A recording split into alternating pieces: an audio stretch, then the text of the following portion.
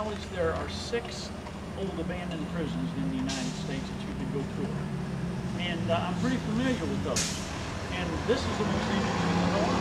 And I'm including in that Alcatraz. Alcatraz is not as interesting as this place is. And we all know about Alcatraz already, but not too many people know about this prison and its history. This prison began its life in 1836. 1836. We received our first inmate. When I say 1836, most people think about the Wild West days.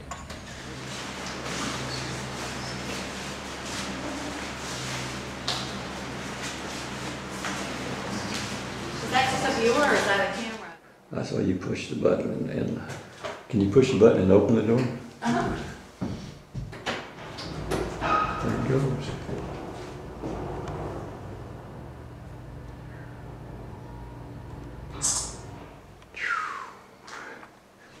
Picture. Usually the postscript tells you about them taking over that building. What most of them don't tell you is they killed an inmate just as they went in the door there of that building right after that picture was taken. Another photo that's pretty common is a picture of a dead inmate being carried out of that building on a stretcher. A common photo makes that killed the other 4 inmates during the riot. And we prosecuted all of those for those murders and that are in it. So there's a lot of interesting pictures which you can relate to after being here today because you're standing in the midst of it. I mean, this is where the riot happened. One of the pictures is the National Guard had a machine gun with a sandbag around it. Notice if you move out enough to see all the way down it, you don't have to stay out in the sun, but I just wanted to see the size of this building.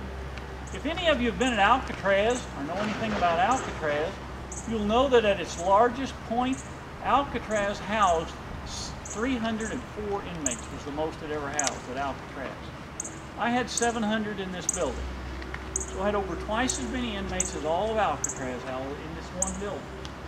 Now with that said, that building also represents something else that I want to explain to you. We house, and most maximum security prisons house 3 types or categories, I guess I'll call them, of inmates. Group to deal with. I have to have a lot more staff for them than everybody else. Plus that, they're the biggest bunch of whining crybabies you have ever heard. They just complain about everything. Fortunately, I only ran like 130, 140 of those. But then you end up with the category that is the ones that I would have known on a first name basis. We are personally well acquainted. That's a group of people called administrative segregated people. This is the guy that when he came here, he probably never listened to a word his parents had to say. He never listened to his teachers in school. He never listened to a police officer on the street. He purposefully doesn't follow the law because he does what he wants to do in life, and all those things. And so when he comes to prison, there is no reason to think that the day he walks in the door, he's reformed.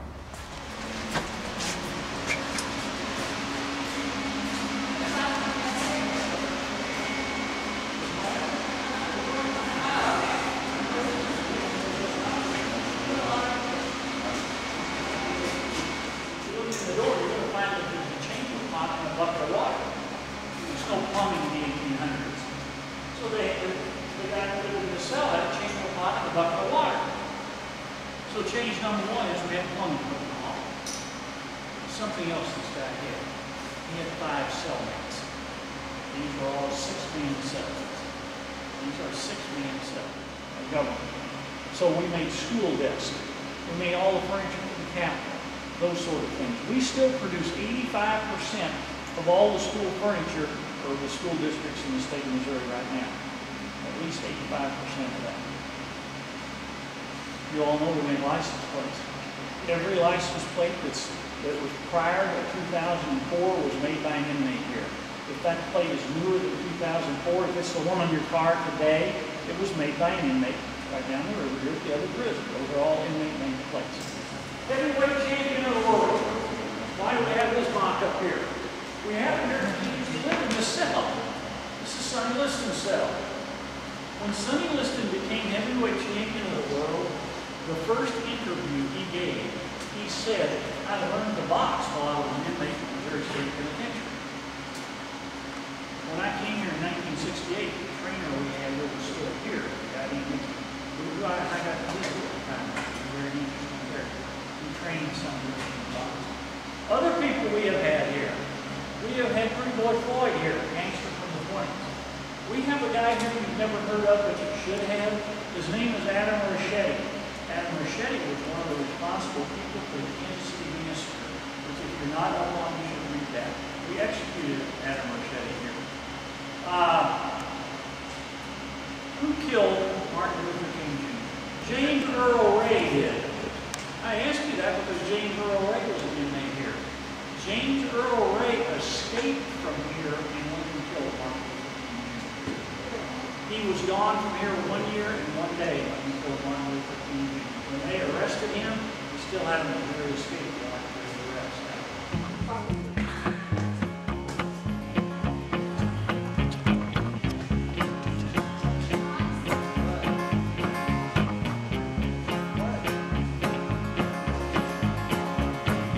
Monday, I was arrested. On Tuesday, they locked me in a jail. Oh boy!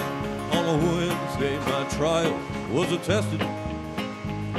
On Thursday, they said guilty, and the judge's gavel fell. I got stripes, stripes around my shoulders. Got chains, chains around my feet. I got stripes, stripes around my shoulders. Them chains, chains, they are about to drag me down on a Monday. Got my striped breeches. On Tuesday, I got my ball and chain. Oh boy! On a Wednesday, I was down there digging ditches. On Thursday, Lord, I begged them not to knock me down again. I got stripes, stripes around my shoulders.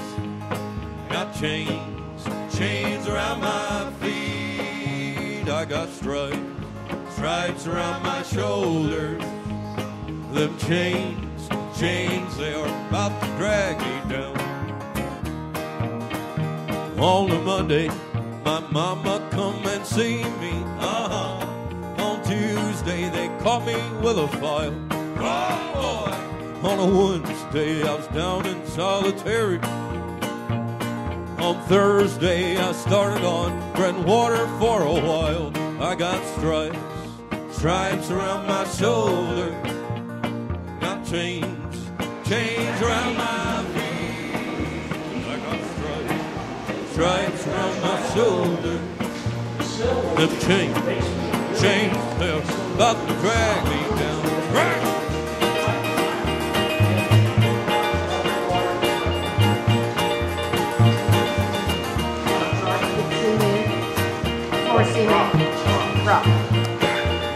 So, this is where they were kept. These people were so dangerous. And once again, this out of our whole population, this was just a few guys that they put in 8 cells. But these people were so dangerous that they didn't even open the doors to feed them or anything. They put food on a board and slid it under the door for them to consume. Now they're sliding this into a dark room with a chamber pot and a bucket of water and straw. And that's the way these guys live.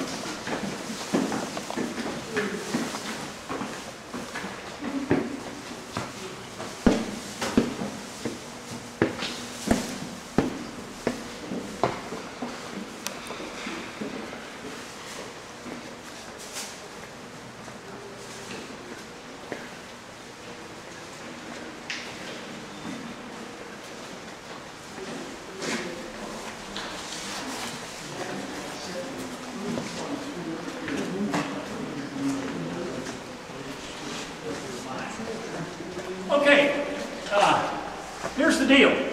As you can see, we've got cells here. There's another set just like them on the back side, but between these two rows of cells is the plumbing chase.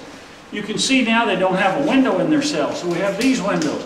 This apparatus you see here is for us to put a crank in those boxes and just crank, and we can open these whole tiers of windows all at one time to let air in or out of here depending on the weather.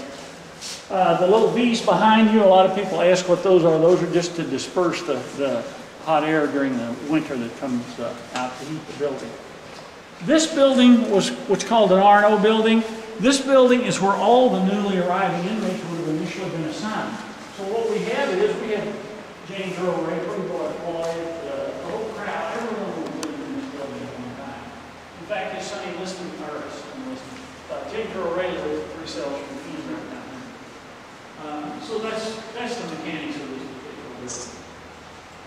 I just wanted to step in just to get a snapshot of it. But what I want to do now is tell you what we're going to do next. Next we're going to the gas chamber.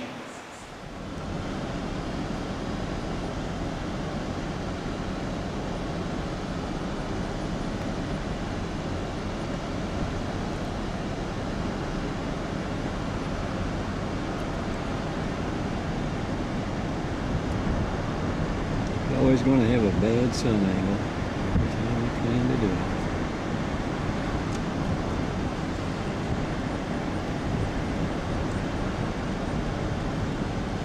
So these guard towers.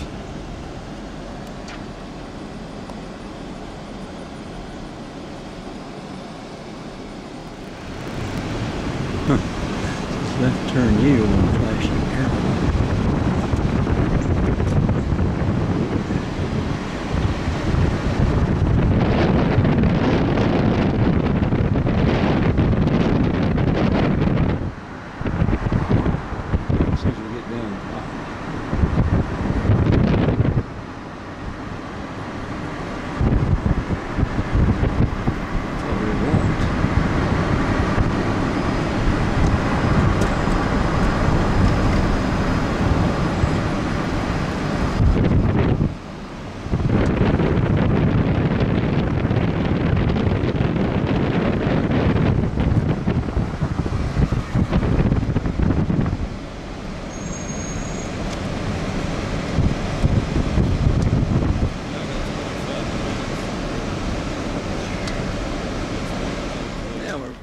Hear me yell, and I got 24 minutes.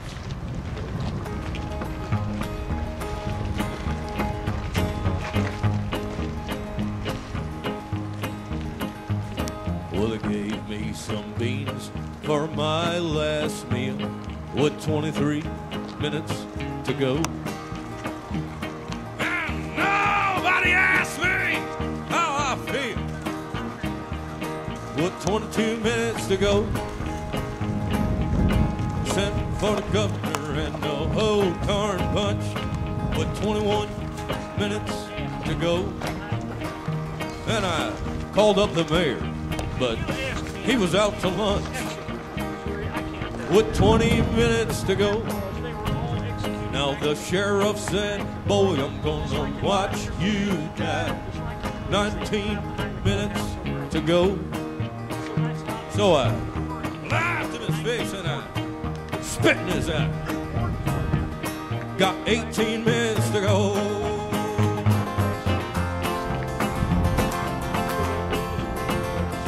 Now here come that preacher for to save my soul. 13 minutes to go. And he's talking about burning, but I'm so cold. I got 12 minutes to go.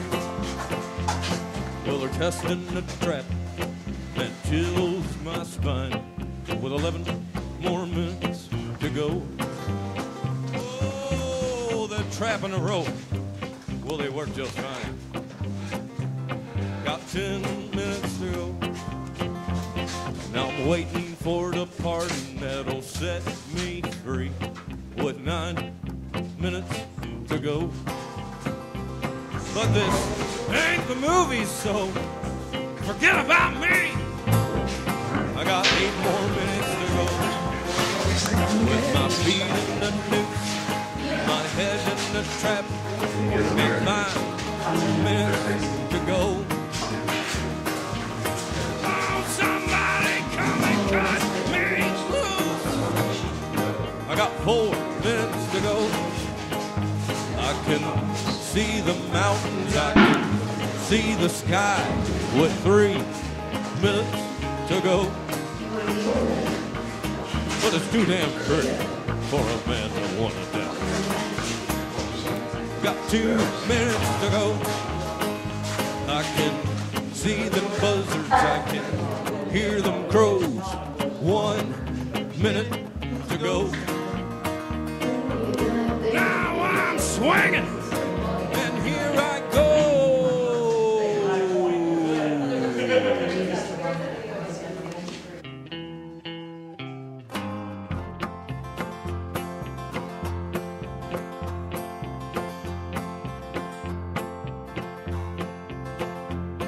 I hear the train a come, it's rolling around the bend. I ain't seen that sunshine since I don't know when. I'm stuck in Folsom Prison, time keeps dragging on. When I hear that train a rolling on down to San Antonio. When I was just a baby, Mama told me, son, always be a good boy, don't ever play with guns. I shot a man in Reno just to watch him die. When I hear that whistle blowing, I hang my head and cry. That's right.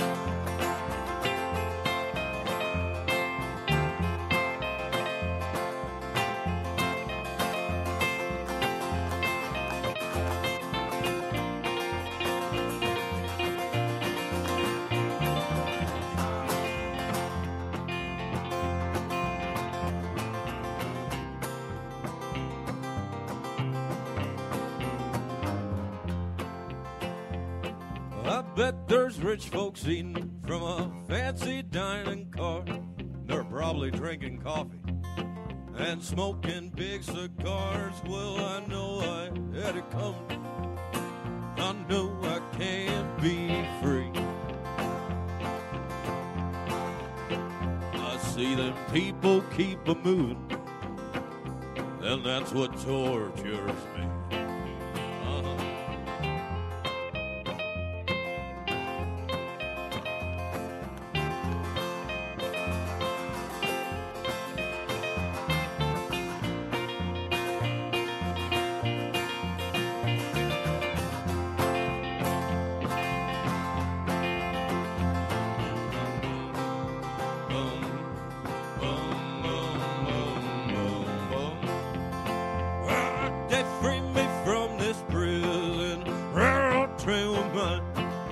Better move it off a little farther down the line. Yeah, far from Fulton Prison, that's where I want to stay. I'd let that lonesome whistle blow my blues away.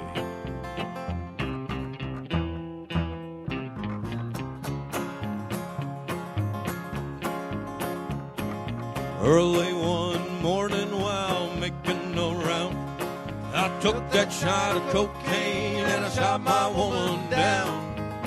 Went right home, I went to bed. Well, I stuck the love in 44 beneath my head. Early next morning I grabbed that gun, took a shot of cocaine and away I run. Made a good run, but I run too slow. They overtook me down in Juarez, Mexico. Laid in a hot joint, taking a pill. Then walked the sheriff from a Jericho Hill. He said, Willie Lee, your name is not Jack Brown. Oh, you're the dirty heck, you shot your woman down. Oh yes, my name is Willie Lee. You got a warrant just read it to me.